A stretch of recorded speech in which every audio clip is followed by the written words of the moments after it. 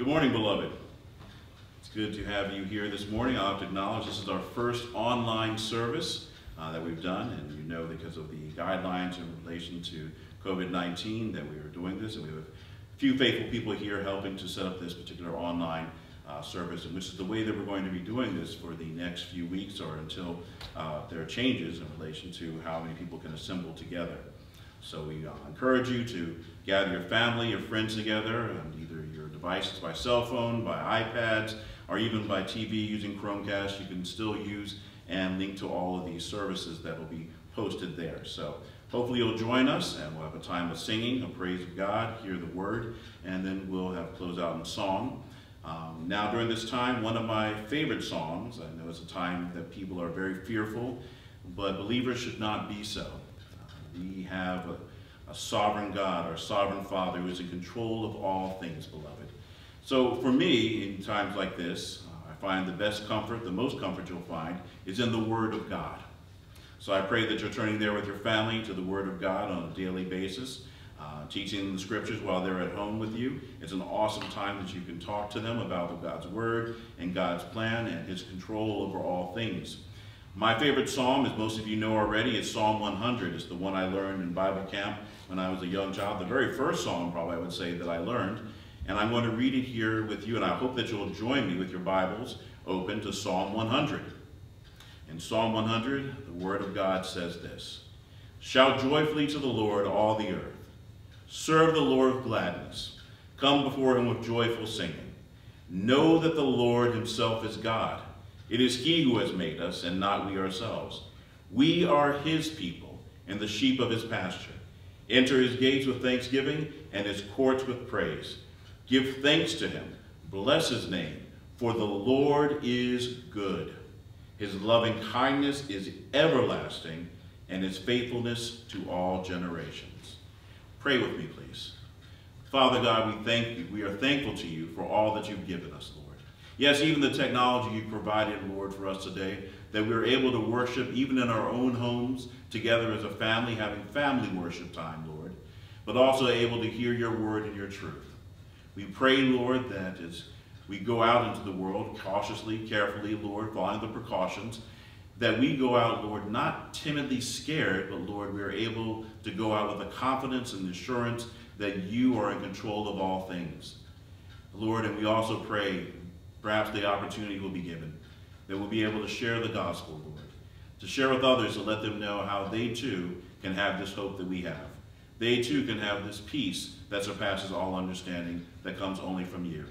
We ask now that you will bless us, bless this service, in the precious and holy name of our Lord and Savior, Jesus Christ. Amen.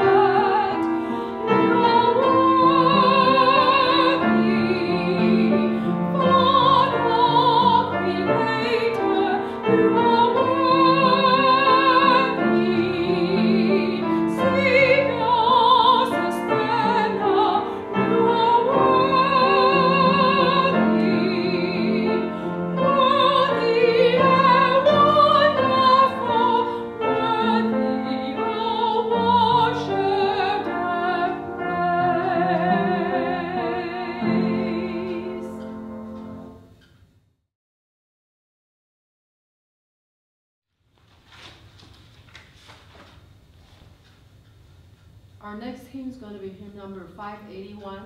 'Tis so sweet to trust in Jesus. We sing through verse 1, 2, and 4. If you have celebration hymnal at home, please turn to hymn number 581.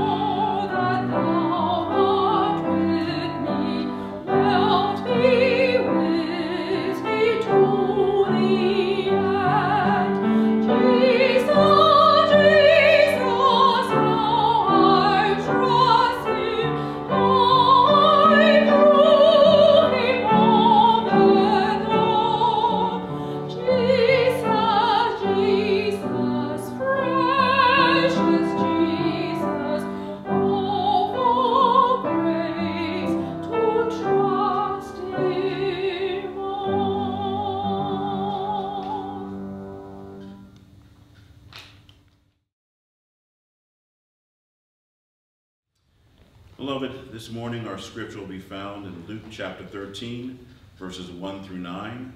As you know, we've been preaching through all the Gospels. We've been harmonizing them together in order to get a better understanding of our Lord and Savior as he was on earth and a message that he taught. And here we find ourselves at Luke 13, 1 through 9. And I promise you, it is not that I've created a special message for the coronavirus situation that's happening. This was not a special message planned for that. It is exactly where we would have fallen 2 weeks ago in this process, and we are here exactly at these words of Jesus, which I firmly believe are point right now for everyone to understand. So again, if you are at home, hopefully watching this, and you're able to, whether you have your Bible in hand or on phone, I'm going to ask that you would stand wherever you are as we reverence the Lord's Word. In Luke chapter 13, 1 through 9, and the message is, unless you repent, you too will perish. And the Word of God says, Luke 13, 1 through 9, Now on the same occasion there were some present who reported to him about the Galileans, whose blood Pilate had mixed with their sacrifices. And Jesus said to them, Do you suppose that these Galileans were greater sinners than all other Galileans because they suffered this fate? I tell you no, but unless you repent, you will all likewise perish. Or do you suppose that those 18 on whom the tower in Siloam fell and killed them were worse culprits than all the men who lived in Jerusalem? I tell you no, but unless you repent, you will all likewise perish. And he began telling this parable. A man had a fig tree which had been planted in his vineyard, and he came looking for fruit on it and did not find any. And he said to the vineyard keeper, Behold, for 3 years I have come looking for fruit on this fig tree without finding any. Cut it down. Why does it even use up the ground? And he answered and said to him, Let it alone, sir, for this year too, until I dig around it and put it in fertilizer. And if it bears fruit next year, fine. But if not, cut it down. Let's pray. Father, as we look to your word in truth, we ask that you would open our hearts and minds to understand. We ask also that you will forgive us of any sins we committed, that we come to your word in truth with a holy and blameless heart. Speak to us now individually, Lord. Your word going to our hearts and minds, Lord, telling us what we ought to do, what we need to do, Lord. Strengthen us, Lord. Admonish us where we need admonishment, Lord. Encourage us where we need encouragement, Lord. Your word does all these things. It is an everlasting word, a true and pure word. It is the truth of God. And Father, we pray this in Jesus' name. Amen. Beloved, we live in an age now where we are notified within moments about any calamity that comes about, any tragedy that exists on this planet. There are news agencies that will tell you within minutes or hours, less than hours it seems today, about anything that's happening. We have the 24-hour news cycle, and there's always some breaking news about earthquakes somewhere in the south, or tsunamis in the Indian Ocean. You have volcanic eruptions here and there, tornadoes flying around here and there. Hurricanes on the eastern coast, the Gulf, United States. It's just every time that we turn on the news, you can find out about anything that's going on just about anywhere these days, whether it's in the news on television or whether it's on your cell phones or through Twitter accounts or through Facebook accounts. You find out about calamities that are happening everywhere. Every year we're told about wildfires in California or even the fires in Australia that are going, typhoons in Asia, avalanches in Europe, and epidemics that occur in third world countries, not to mention even the man-made disasters such as wars, terrorism, genocide, crimes, riots, and accidents. And today we have now the pandemic of the coronavirus, and it's causing people everywhere to experience vicariously all the pain, all the suffering, and the death that those catastrophes bring. And with those situations, there is always the thought process that has bled into these situations, a sort of pseudo-religious supposition that only really bad things happen to bad people. In some religions, the really bad things are the result of the previous lives where the person had done wrong and they're paying for it in this life. Even in Judaism, we noticed that this thought prevailed with the disciples, looked upon a man born blind, and they asked Jesus if the blindness of this young man was the result of some sin his parents committed, or was it the result of a sin that this child could have committed in the womb. The Jewish people of Jesus' day believed that the explanation of why bad things happened was pretty simple. It was to singular people, it was this: calamities were always God's judgment on sin. But the theology was wrong. Calamities are not God's ways of singling out especially wicked people for punishment, as if those people who die in the calamity are worse than those who survive. The truth is that all people are guilty sinners deserving of death, and everyone is living on borrowed time.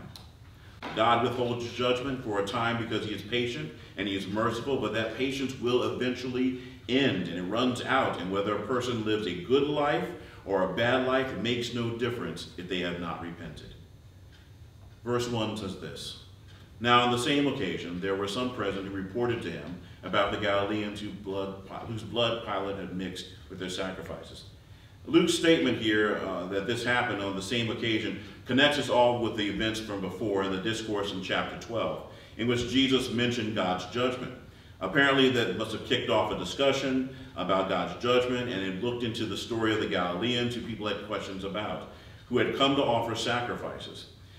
Through some event, it appears that Pilate had ordered troops to kill the Galileans who were offering sacrifices. More likely it was during the Passover, and their blood mingled with the blood of the animals being offered to God as a sacrifice. And for such an event to occur at that time would have been horrifying to most Jews, and in a sense, something so spectacular and so extraordinary that the people wondered if there was some secret sin that these Galilean pilgrims, who seemed to be righteous, coming up to offer sacrifices, maybe there was some secret sin that they harbored in order for them to go through such a painful and extraordinary death. Now, how does God's judgment fit in here? Was this God's judgment on them?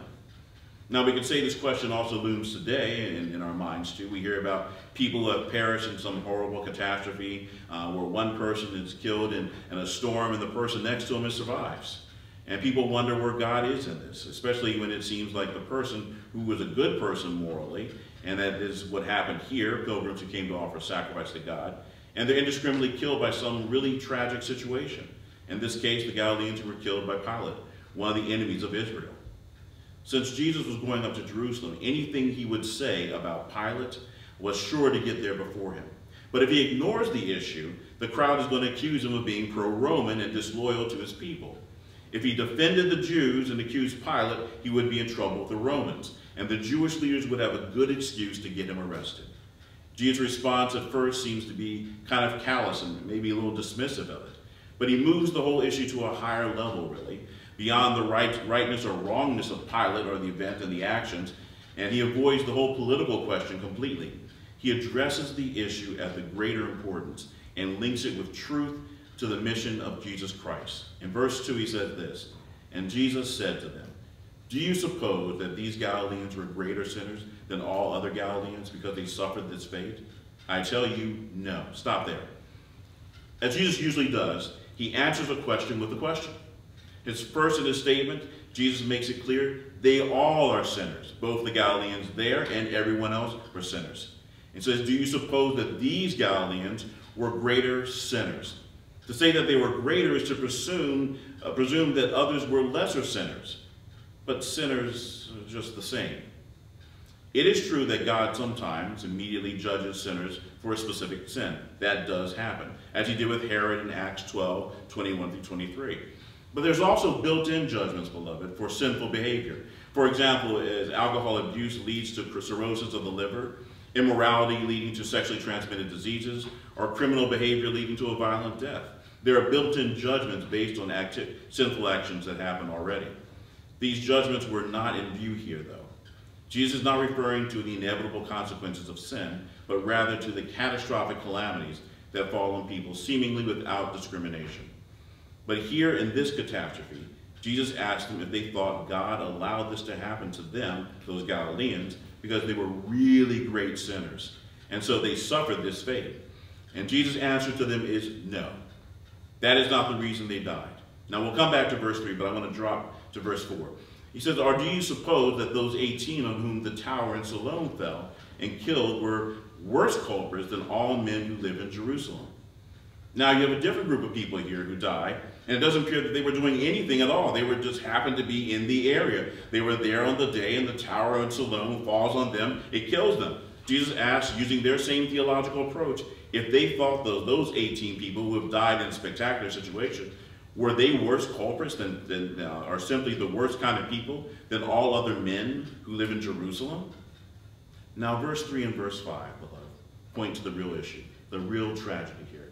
But first, remember, last week Jesus gave us the parable of verse 58, where he talked about going to the magistrate with your adversary, and that you would take your time to work things out before you reach the magistrate, where it would be too late. In verse 3, Jesus says, "I tell you no." It's the same as in verse 5. "I tell you no, but unless you repent, you will all likewise perish." Now, what do you mean by repent, you might ask? What do I mean by that? To repent means this, that you change your mind about your sinfulness. Change your mind about your sinfulness. You stop thinking of yourself as a pretty good person, that you're generally okay, and you see yourself the way God sees your sin. You see yourself as a sinner, and once you see that, it changes your thought process about sin, once you understand it completely. When that happens, you actually start to mourn your sin, and you see that you are a sinner and you deserve the holy wrath of God against sin, and that you are, beloved, headed for hell. You've broken God's law and are deserving of the penalty. And also you accept the personal guilt and the expectation of the judgment of God as a just judgment on you as a guilty sinner.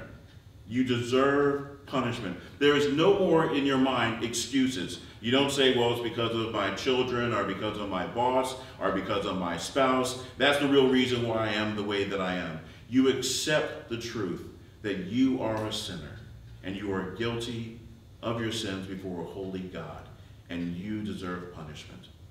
No longer are you saying that it's someone else's fault. You're accepting your own role in this. It's a sinner agreeing that not only his conduct, but his heart is evil and rebellious and contrary to God and his law. Simply put, you agree with God's diagnosis of your wretchedness and understanding that you can do absolutely nothing about it. So you come to the one person, the only person, who can do something about your sin. That person is only and will always be only Jesus. You need his mercy. You need his grace. You need his forgiveness. You need his deliverance. And there is only one Savior, and that is the Lord Jesus Christ. The person in repentance acknowledges Jesus Christ as their only Savior, accepts him and believes that he is their only Lord. Repentance in the New Testament always included in the New Testament, faith in Jesus Christ as the only Savior. You could talk about repentance in its narrow sense, the sense that it's really turning away from sin, and that would be a good way to be used. But in the New Testament gospel usage, it's talking about always embracing faith in Christ. It is turning 180 degrees, so that is turning from sin to something, and the something or someone is always Christ. Now, just like the parable about the magistrate, to avoid judgment, you must be reconciled to God before you have to face him, because then it will be too late. Verse 6 begins the parable that Jesus uses to talk about this. And it says, and he began telling this parable, which links into the verses before. A man had a fig tree, had been planted in his vineyard, and he came looking for fruit on it, didn't find any. And he said to the vineyard keeper, behold, for 3 years, can you imagine that? 3 years he's been coming to this tree looking for fruit on this fig tree and not finding any. So normally, what would anyone do after 3 years of not finding fruit? He says, cut it down. Why does he even use up the ground? And he answered and said to him, this is the vineyard keeper, said, let it alone, sir, for this year too, until I dig around it and put in fertilizer. And if it bears fruit next year, fine, but if not, cut it down. This is a simple agrarian parable about fig trees. And fig trees were common in all of Israel. Fig trees and figs are mentioned about more than 50 times in Scripture itself. Under good conditions, favorable conditions, fig trees could reach to a height of 25 feet. In addition to providing fruit, fig trees were an excellent source of shade. Since the fig tree was planted in the vineyard, it was not a wild one. It would have been put to the right spot for growth and watered appropriately normally.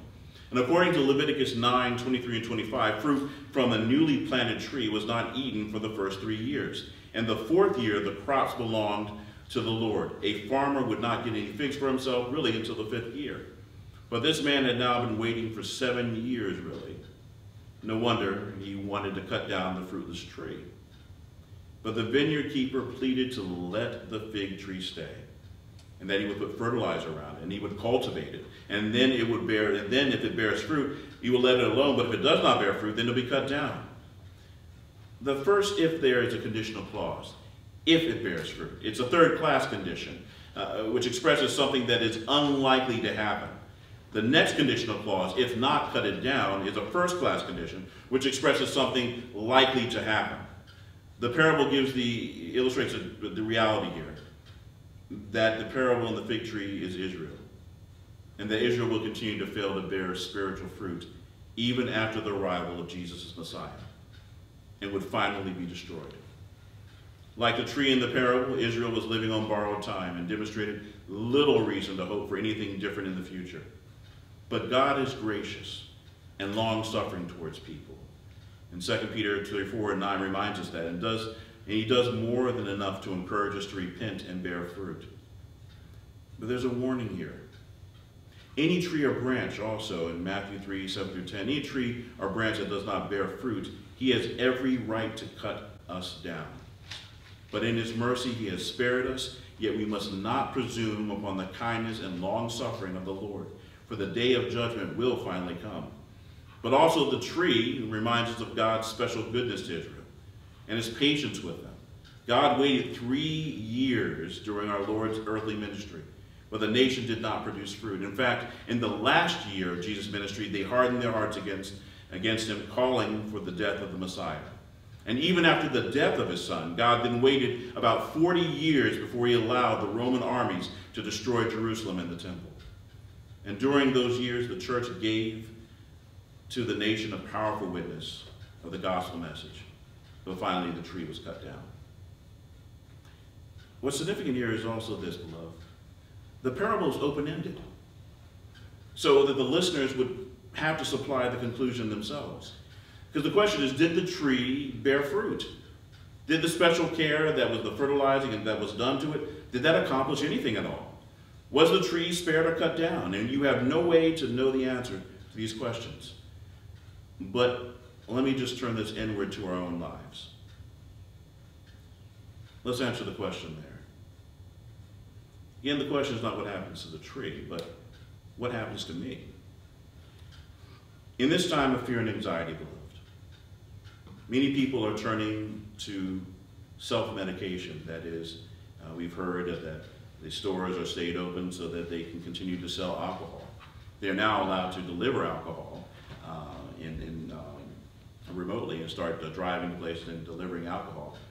People have turned to alcohol, they've turned to drugs, and they've turned to Netflix for relief. But really, you can only watch so many shows. You can only drink so much, and then what do you do? It is here that believers should demonstrate the peace of God and the thankfulness to God and point people to God's word. As Paul reminded the Philippians in Philippians 4:6-7, do not be anxious about anything, but in everything by prayer and supplication, with thanksgiving, let your requests be made known to God. And the peace of God, which surpasses all understanding, will guard your hearts and minds in Christ Jesus. In all of this, beloved, we are not afraid. Believers are not afraid at all, because we are reminded that our Father is in control of all things, and there is nothing that is not known to him. Yes, even the coronavirus has known to him and is controlled by him. We are promised that after having been thankful, giving our requests to God, he provides us with peace that is not understandable to the world. The world can understand why we are at peace during this time. The world can't understand that. Why we're not running around fearful, why we're not running around hoarding bags of hand sanitizer and bags of toilet paper. We're not doing that. We're not those people running around in fear. Or in some cases, as we've seen, the other places that are full also are the gun shops now, that people are going to those things, thinking that all society is about to collapse. Our God is in control, beloved. We don't walk around in fear. And during this time, he provides us with peace that is not understandable to the world, and a peace that guards our hearts and minds. That is, it guards our emotions, our thoughts, and our actions in Christ. And that goes in line with the commandment of Jesus to not be worried about our lives, about what we should eat, or what we should drink, or what we should wear. I add, we should also not be worried about how many rolls of toilet paper that we have. God will care for us, as he always has. Philippians 4:19 says that my God will supply all your needs according to his riches and glory in Christ Jesus. Though we do not live in fear, we're mindful to be obedient to our governing bodies and taking recommended precautions, and that at the same time seek an opportunity to proclaim the gospel and give an answer for the hope that lies within us. But I also would tell you there is a sense of urgency too. God's patience with those living on borrowed time is not permanent. Therefore, the Bible exhorts sinners to seek the Lord where he may be found. Call upon him while he's near. And the only way to draw near to God is to come with a heart of repentance. Turn from our sins, ask for forgiveness. God is seeking fruit. He will accept no substitutes. And the time to repent is now. As we move through these days and weeks of this virus that's going through and going around, ask yourself, am I just taking up space, or am I bearing fruit to God's glory?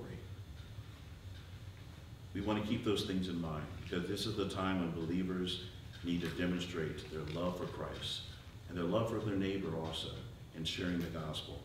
We love our neighbors as we love ourselves. But we need to be sober too, beloved.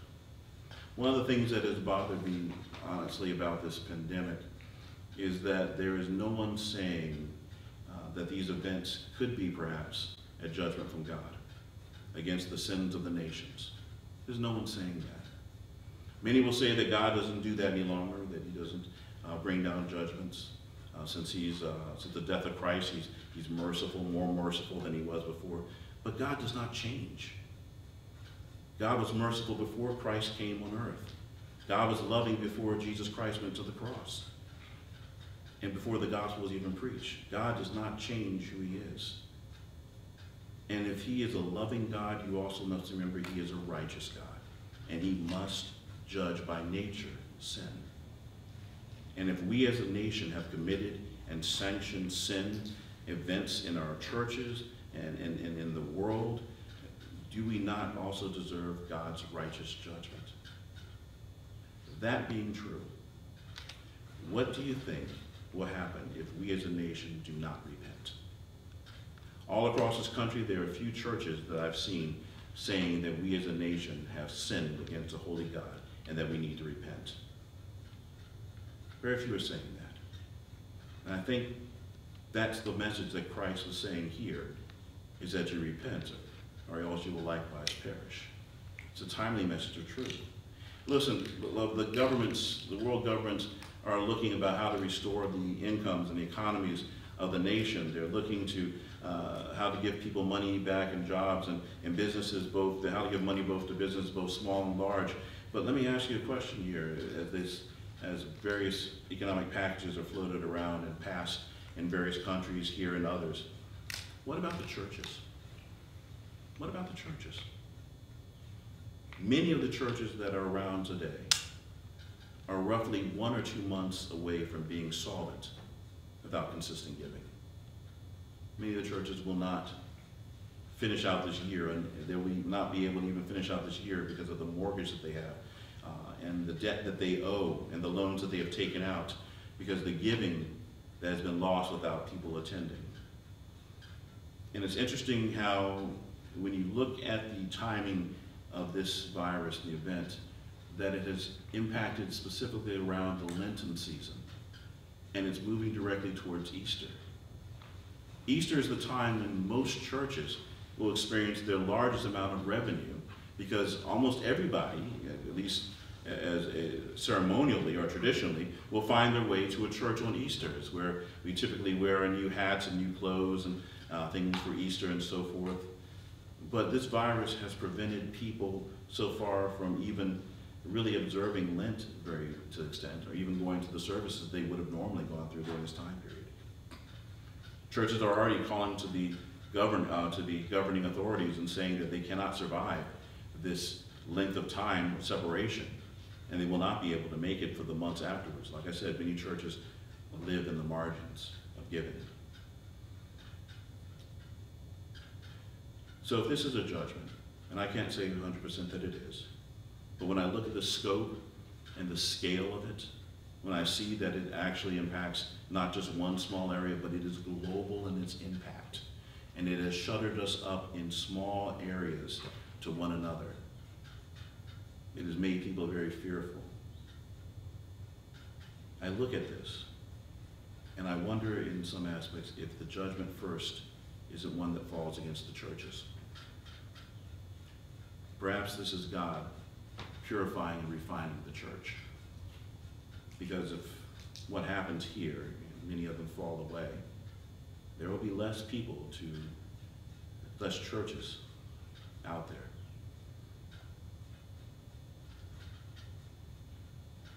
And maybe it's a judgment against the church because it has failed to do its mission.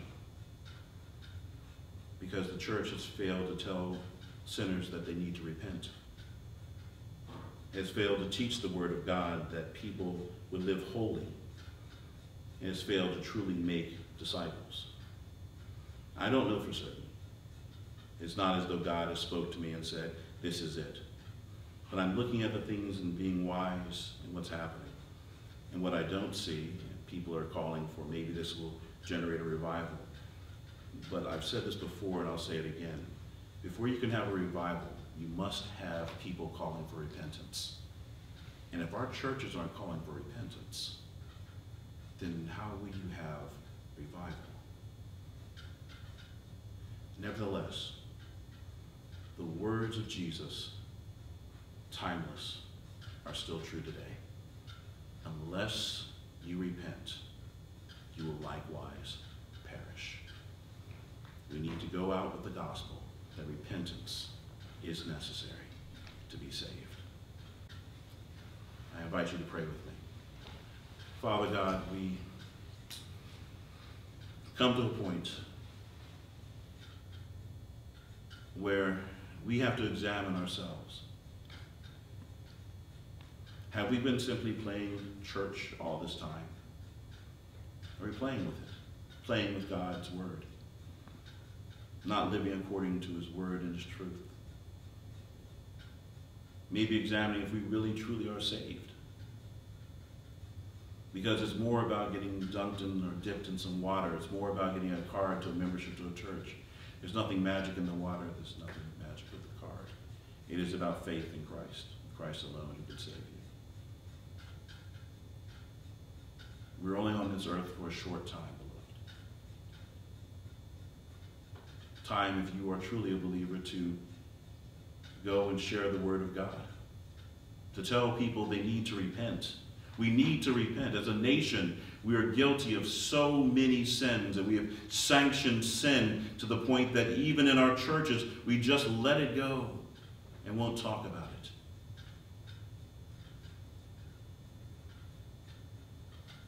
But without repentance, there can't be salvation. So, beloved, we pray together that we will go forth proclaiming the gospel, that sinners can be saved through faith in Christ Jesus, but you need to repent. And unless you repent, you will likewise perish. I pray that you would do so with your family, with your friends, those you can talk to. And you will find that as God is moving in the hearts and minds of people, you will find that those who know that what you truly believe and know what you stand for, they're going to start asking you some questions. They ask you some questions about what's going on, what do you think is happening? And that is the time in which you can give them the gospel and share with them the truth and the hope that we have and how they can be saved. I pray that you would do so. In Jesus' name, amen.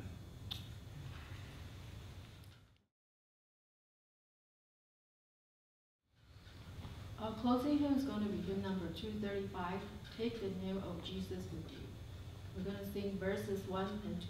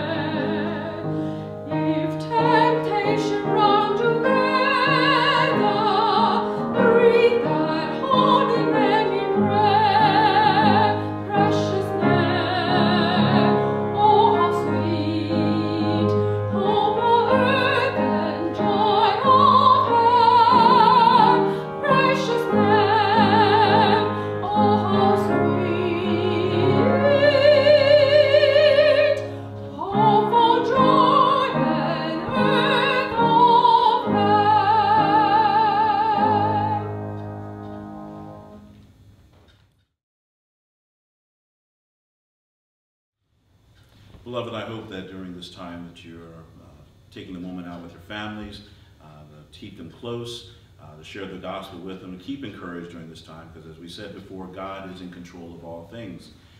Also keep your church family in prayer, because as we can talk to them, communicate with them, and I pray that you're doing so, that you're reaching out to Also your neighbors as well as your church family, calling them, checking on them, seeing how they're doing. The deacons are calling their family members and checking on them also to see how they're doing. But if there's any need that you have, please let us know. You can contact me easily. Everyone has my email address, so please contact the church and let us know if there's a need that you have so we can see how we can meet those needs that you may have. Please, by any means, if there's something that you do need, do not hesitate, do not wait. Let us know so we can act upon those needs as quickly as possible in the body of Christ. I pray that the Lord will continue to bless you. As I said, be encouraged. Do not at all live in sadness or in fear. God is in control of all things. We don't live that way, and we have the hope of Jesus wherever we go, so that we should never sit around and be afraid or fearful. So take that time, look to the Word of God, continue to dig deep in God's Word, and you will find the comfort and peace that He has promised in there. So I pray the Lord will continue to bless you, and we will see you again next week. Same time as the service we posted up there, and we hope that you will join us again. The Lord bless you.